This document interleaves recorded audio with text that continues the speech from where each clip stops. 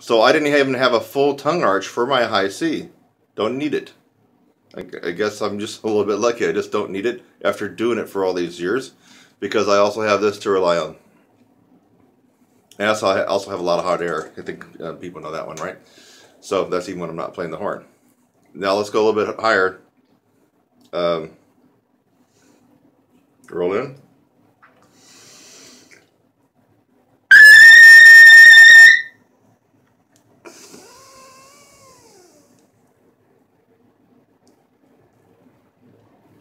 Oh yeah, tongue arch was up there. Way up there. And almost probably at the max, but not quite. Because my max starts to get, my tongue really, I can feel the brunt impact of it when, for me, when I'm going to my highest notes.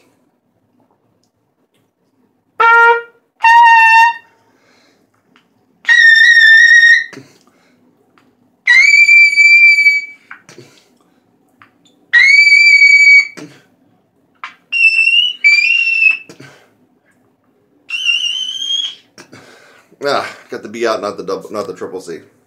Once I'm at, for me, triple A, triple B, and triple C, my tongue is like, it's just shaking, it's just grinding as hard as it can to lift up and close off the air at the roof, because it's trying to make just a little pinprick of a space for the air to come through extremely fast and then come down.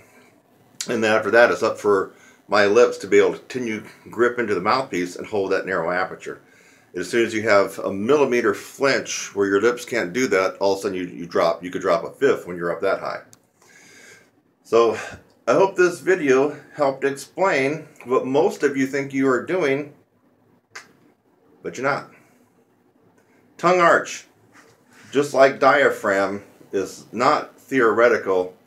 It's something that you really employ. So tongue arch, take a good look.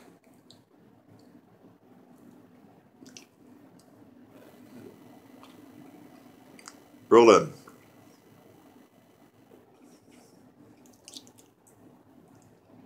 Tongue arch.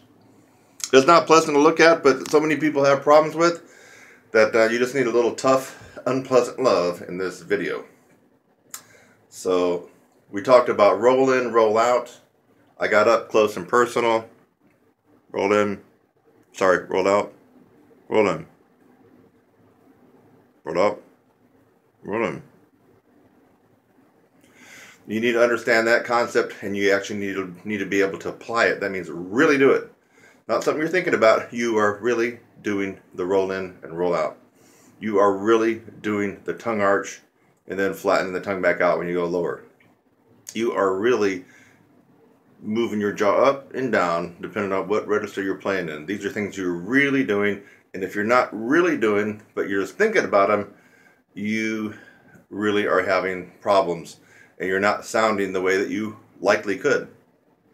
So this is all about technique and feel. It's like riding a bike. There's a technique to it, but also there's a feel that you got to learn, right? So technique and feel. This is not about lifting weights and getting stronger, making your chops stronger. This is all about applying technique to what you've actually done, the conditioning of your embouchure and your lips. You apply this technique to it, and you're going to have that wow experience. So now, for those of you who thought that you could just watch this video and sail on into the silvery seas with no more problems, no. Upper register and endurance is the most challenging technique on the instrument, bar none. Bar none. So I gave you some really good advice on this one to help you, but you still need to get involved in a process.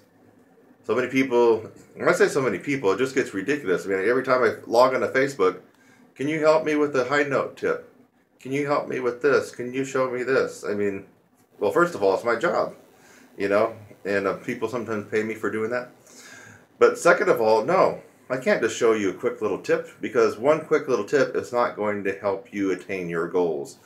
And the reason is because most people don't understand improving your upper register and endurance is a process that you must go through. It is a process that you must go through. And you need to have somebody show you the correct process and the right timeline to accommodate your goals. And a couple of techniques, a routine from some guru, meaning one technique from one routine, or some tips and tricks just ain't going to cut it. You're just not going to get what you want. So I've shown you some pretty good techniques here, which is a part of it, but there's no shortcuts. You have to go through the process. You got it, my friends? I hope you do, and I hope this helped. Bye for now. It's Kurt Thompson, and you haven't forgotten my website, have you? TRUMPETSIZZLE.com.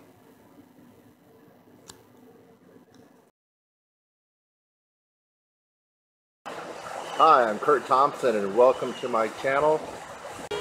That's youtube.com/your brass instructor. Thanks for just watching the video that you did. Maybe it's the first one that you've watched, or maybe you've watched tons of my videos. In fact, as of June 2016, as a brass player and trumpet player, I have the most tutorials free on the planet. I have over 600 videos on my YouTube channel currently, all free. So again, thanks again for watching this video. I hope that you got something out of it. Sometimes I make a video just to make you laugh. A lot of times I make a video to educate you on something and maybe even help solve a problem. So I hope something like that occurred for you in this video. And while you're at it, again, subscribe, click on my website link, and go on to the next video. It's lovely out here. Have a great day.